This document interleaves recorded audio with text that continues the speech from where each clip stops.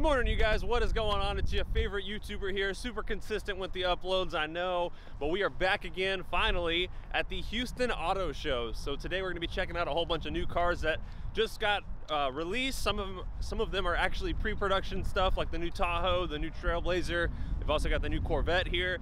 So we're here as like a dealership only thing. So we get kind of like some early access. It's gonna be pretty cool.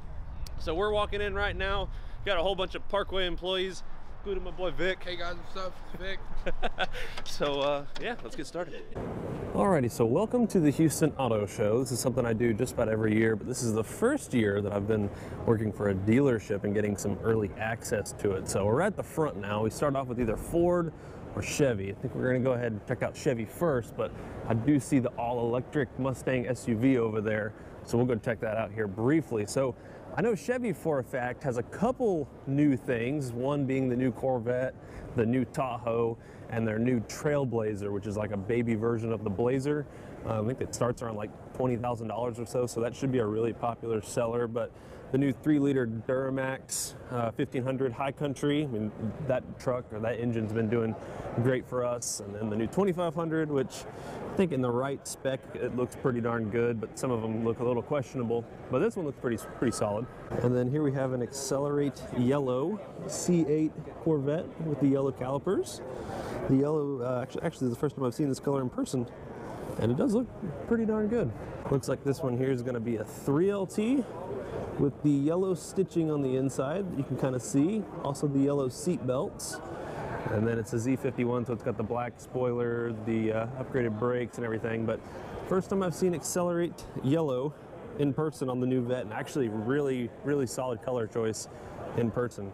And then of course right next to the new Corvette, they have the all-new Tahoe, the 2021 Tahoe. So we're actually going to start at the back on this one. It has dual exhaust tips, which looks pretty cool on a Tahoe. The third row legroom is supposed to be a whole lot better than it used to be. And then going on to the inside here, if we can get a shot.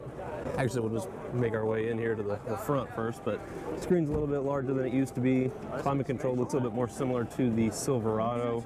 The gear shifter, it's actually some buttons, so that's a little different. And then finally we have the large sunroof like everybody else has. I guess we're finally catching up to them. And then going back here to the second row, these little touch screens on the back headrest are really cool. So I'm sure this is going to be an extremely popular seller. It was about time that they did something a little different with the Tahoe, so I know it's a little overwhelmed. Maybe we'll come back and check it out later. And then the last new vehicle that Chevy has brought here is going to be the all-new Trailblazer, which is like a baby version of the Blazer, which is located right here next to it. So this is going to be kind of like, you know, a Trax or Equinox, somewhere in that range, but they start around $20,000. So I think this is actually going to end up being a huge seller for Chevrolet, because if you put this next to a Trax, I would say 9 times out of 10, someone's going to pick this over a Trax. So I'm actually pretty impressed. They have a couple different variants of them. This one is kind of like their, I guess, off-road style. It's kind of cool. You can get the white roof, or you can get, I think, a black roof or body colored.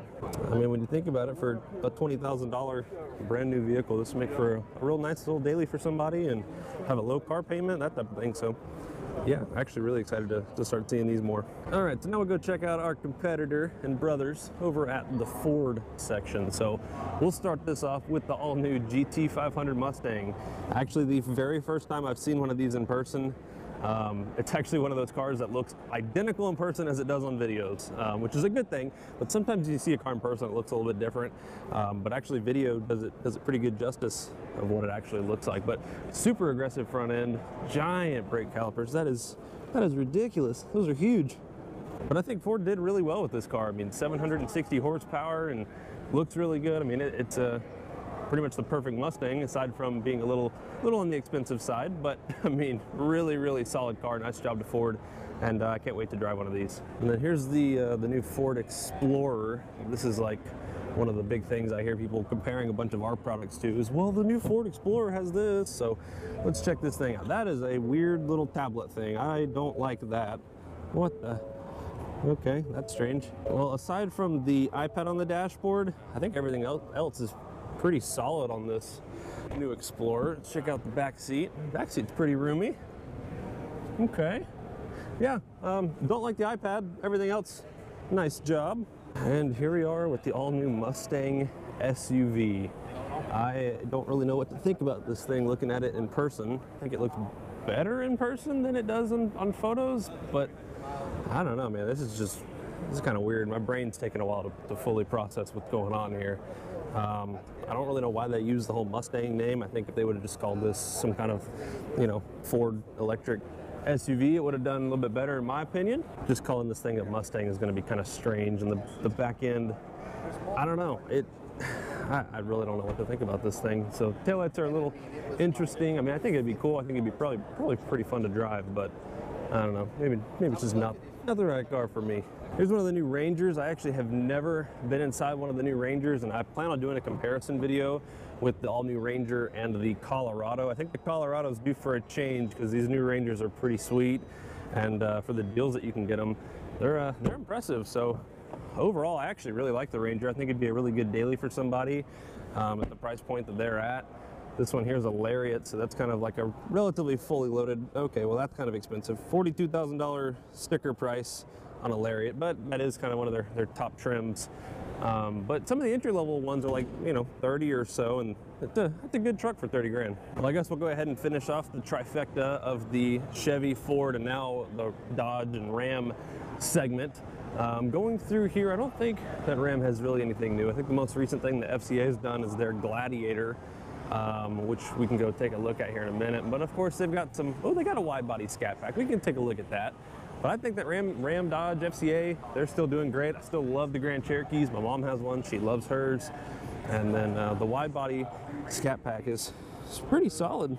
And then here we are with the all-new Jeep Gladiator. I've reviewed a Wrangler, haven't done the Gladiator yet.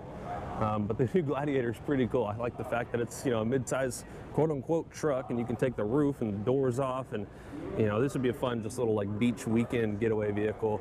I think the looks, kind of looks a little funky, but the actual practicality and the fun factor I think is really high on these things, so pretty cool. And they actually do have a wide body Charger Scat Pack here as well. The wide body on the Charger is definitely very interesting when you're used to seeing the quote-unquote narrow-bodied ones, but the interior is still the same. I'll be excited to see their refreshed version of the Charger and Challenger whenever that comes out. Should be pretty exciting. And then our last Dodge vehicle will be this wide-body Red Eye, which actually have pretty steep discounts. I was looking at these the other day actually, and I couldn't believe that they were discounting them as much as they are. So definitely a good buy. I mean, if you're looking for something with over 700 horsepower and want to go just do awesome burnouts, then great choice. Oh my God, is that a Supra? So the new Supra I've seen a few times in person now, and I actually like it. I think it'd be a fun little two-seater sports car. It's definitely a BMW just with a Toyota badge, but that's a good thing. I think that Toyota really needed the assistance of BMW to properly execute what they did here. So definitely don't think it's a knock on Toyota. It's just a little different. So when you're looking at the front nose of the Supra, it looks a little strange from that view, but I mean everything else, I actually really like these cars. Hopping into the interior now. It's funny, I actually visited a Toyota dealership and they were like, no, you can't sit in it. No, it's not available to sit in. So they were very protective, but apparently not at the auto show. You can do whatever you want. Hey Vic, how you fit, buddy? Not so well. Not so well? Yeah. That's unfortunate. Yeah, if you're in the 6-foot category, I wouldn't recommend it. And the trunk space, not quite the largest I've ever seen. I think for the money, probably go with the C8 Corvette, but that's just me. Maybe I'm biased. Also, one of my all-time favorite cars. I've never got to drive one of these. I've always wanted to, but the Jaguar F-Type. I think these things, ever since they came out, I think it was the exhaust that really got my attention, but definitely a really cool two-seater, sports car. Looks a little bit better than the Supra just did, but I absolutely love these things. The only thing I might complain about is I don't like the wheel design. I think that's kind of weird. I think these little like rivet looking things look like they're supposed to be on like a truck wheel rather than a Jaguar F-Type wheel. But everything aside from that, absolutely love these cars, and hopefully we'll be driving one sometime soon. So I would say collectively there are several auto manufacturers out there that are just doing everything right, and I think one of those brands would definitely have to be Porsche. That's actually the first time I've ever pronounced it the correct way. Usually I just say Porsche.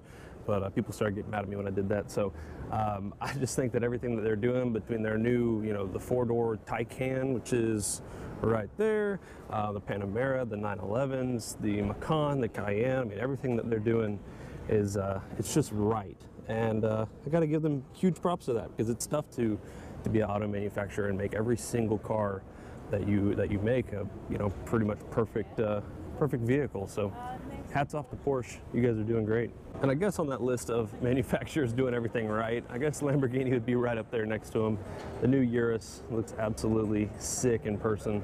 Love these things ever since they came out. Would be kind of your ultimate, you know, 4-door SUV, but also, you know, somewhat of a race car. So I think that's awesome. And of course the Huracans that have been out for quite a while. This is probably one of my just favorite cars to just sit there and look at. I think all the body lines are super clean on this car. Every time you see them, it's like, man, that looks, you know, super exotic, which they are. And then compare that next to some of the McLarens, the new McLaren, I think it's like the GT. I can't remember exactly the full name. It could just be the McLaren GT.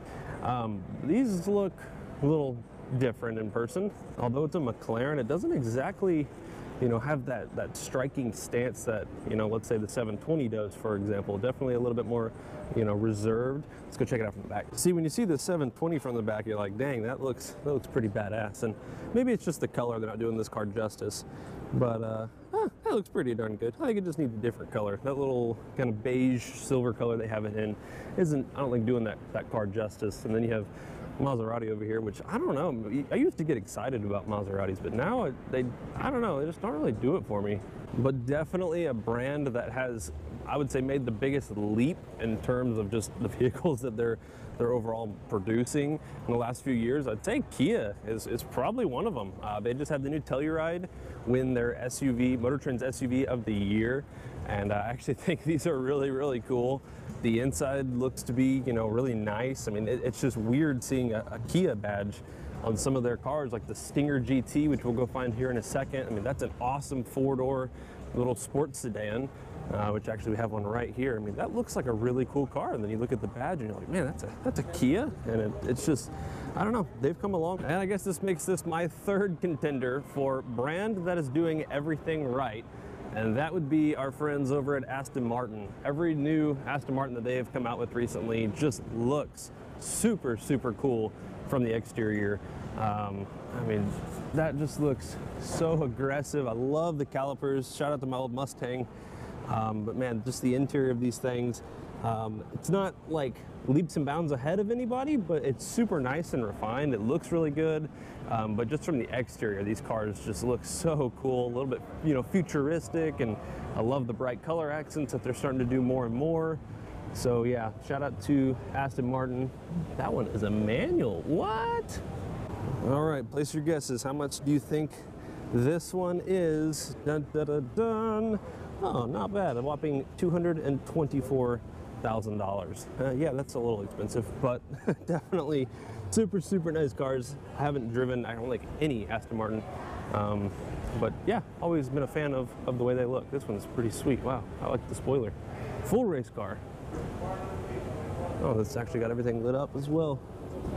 Kind of the same thing. The screens on a lot of these cars to me just doesn't do it for me. This is probably one of them, but the dash, the actual gauge cluster and stuff, that's pretty sweet. All right, well, I hope you guys enjoyed the auto show portion of this video. Sorry, I'm just now getting the camera back out. I'm back here at good old Parkway Chevrolet, which is where I work. And it's getting dark on me because it's like 5 o'clock and daylight savings time is not fun in the winter. But I just thought I would go ahead and show off some of the vehicles that we have on our inventory. I know we were showing off car show stuff, so just figured I'd go over a couple cool things. So this is what happens when you let RP order a ZL1 for the showroom. It ends up looking exactly like RP's. So this is a 10-speed automatic garnet red 2020 ZL1. So yeah, shocking, right? I picked garnet red. We just absolutely plowed through our whole Camaro inventory. We've got a whole bunch on the way, but with the whole GM strike thing and everything else, I mean, we're kind of just down to these 4, and we sold all the ones we have. So that is kind of unfortunate, but we do have a lot of cool stuff on the way. And then when it comes to our Corvette inventory, we're starting to get down on Corvettes as well. I think we've got somewhere maybe around like 15 or so of them. So if you guys are in the market, we still have Grand Sports, Stingrays. I think we have 2 Z06s. I think we have one on the showroom, and then one's like on the way from a different dealership or something like that. But if you are in the market for a C7 and you want to pick up one of the last times you'll ever be able to get a front-engined, rear-wheel drive, manual Corvette, then come see your boy. And it's bittersweet seeing the C7 platform go away, because you know, we've been seeing these cars since 2014 and they've been awesome, and they're fun to drive, they're cool to look at. Even, you know, being 2020 now, they still look like modern with the times. The only thing I might say is a little bit starting to get on the dated side might be a little bit of some interior pieces here and there, but other than that, like when you look at the car from the front, from the back, it still looks like something you can sell in 2020, and it still looks, you know, with the times. But yeah, like I said, we've probably got about 15 more Corvettes, and then after these are all gone, we will be completely out of front engine vets, and then the mid-engine vets should start rolling in. We're expecting our first one sometime probably late March, and then you know, we have a long list of customer orders that we've got to fulfill and that type of thing. So that's definitely going to be an exciting time too. We're still taking orders for the new Corvette, so if you are interested in placing an order for the new Corvette, you can come see me. I can take care of you. Well, just kidding. I actually did forget about one more Blazer and one more Camaro and 2 more Corvettes in here. So we've got a Premier Blazer in here. We've got another ZL1. This one being satin steel with a 6-speed manual transmission. So this is definitely a pretty sweet car here. And then this is also another car that your boy RP spec'd out.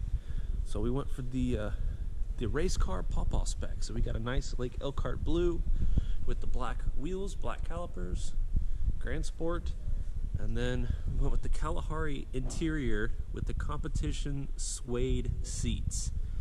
And I think that those are just super, super cool. So probably one of my favorite Corvettes that I've seen here on the lot since I started working. And then lastly, one of our last Z06 Corvettes. One of the final times you'll ever see a C7 Z06 on our showroom. So guys, thank you for watching this video. I hope you enjoyed it. I sincerely apologize for the super long gap between videos. That was not cool of me, my bad. But I promise I've got new videos coming on the way. The C8 hopefully will be here somewhat soon. Wifey and I are getting into a house. We're building a house, so that's a whole process in itself. And that's been where a lot of my time and focus has been going, because it's kind of a big deal along with that, and then working here at Parkway. So if you guys are in need of a new or used car, hit me up at Parkway Chevrolet. And until then, guys, hope you guys have a great one. Take it easy.